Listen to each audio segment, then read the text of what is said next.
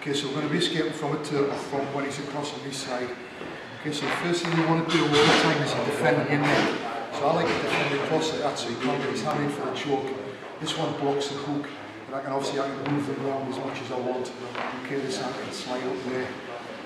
But you need to make sure that you kind of get a hook in on both sides and you kind of get this hand that's close, that you're closest to underneath your chin and onto your neck. Okay, so this is how I'm defending. So his head comes in, he takes a side right.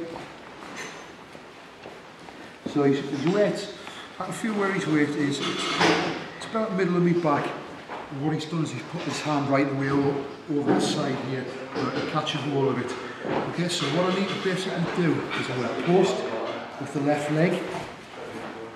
I'm turning back towards it. I'm not going to leave it here, but I'll take it that far for the moment. So just without head, from here, I'm defending across. Now I feel he's putting a hand there, okay? So I'm going to take that one away, and I'm going to grab it, guarding the neck the whole time. And then I'm going to post with that leg, okay, which allows me to take the head right away underneath, and his arm comes with it. So from here, okay, again, I'm defending the whole time. I can feel what Ed's done there. He's put his hand across, so I'm going to grab hold of his wrist, and I post with the left foot. Head comes right away underneath. The arm ends up there on the back, okay, which is too good of an opportunity to drive the knee through. I'm using the stomach to hold that arm in place, and I over-under grip. Now the important thing is here, when you over-under, I'm going to pull him back in a back mount, but I need to skip in with the right leg, and I need to kick it out so that as I pull in the back mount, I've got the controls I need. The controls I need are always bottom leg with the hook in, okay? The top one can follow it, the bottom leg is the most important one, okay? So I put two hooks in, or I can cross the ankles there, doesn't matter. Always an overhook with the bottom arm, okay, which makes it hard for it to shrink onto it.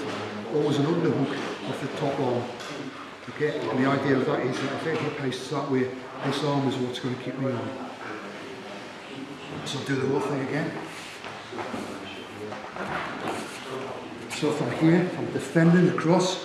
Okay, he's not going to get that arm around my neck. That's the big important thing. He can't get that arm around the neck. Now I can feel what he's done there with his right arm rather. He's left it dangling at the side. So guarding the neck, catch a hold of his wrist. I need to create a little bit of space to get underneath him. So post with the left leg. And then I'm underneath. Okay? It's a bit unrealistic. You need to move your body in straight away, but I'm doing it just so you can see the technique. Arm up his back, immediately I'm going to drive that leg in, I'm holding his arm in place off the stomach. Step between his feet with that leg is an over-under grip, and again I'm just going to skip the right leg in. As I pull him off me, and straight away that right leg's going to kick out. So I make sure that I get the right hook in. Okay, again, overhook with the bottom arm, underhook with the top arm, which is the way I want it, and I've got a back mount.